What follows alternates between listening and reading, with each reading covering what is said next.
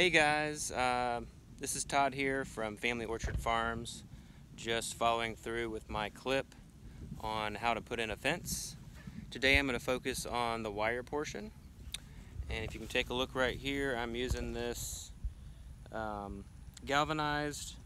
mesh wire, 2" by 4" squares, and I'm going to be putting a board on top of this. This is just to keep some of the small animals out, and the boards will add some structure and certainly look nice. So the first thing I'm doing here is attaching it to my first pole, and what I'm going to do is I'm going to wrap the wire around so it meets itself again, and then I'm going to tie it off to itself, and it'll create a very strong reinforced end, and from there I'll be able to stretch it all the way down to my gate post, where I'm going to stop the wire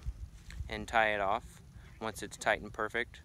Then I'll come back on every post here and I will tack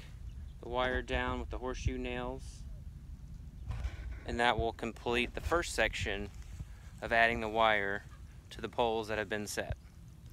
Alright,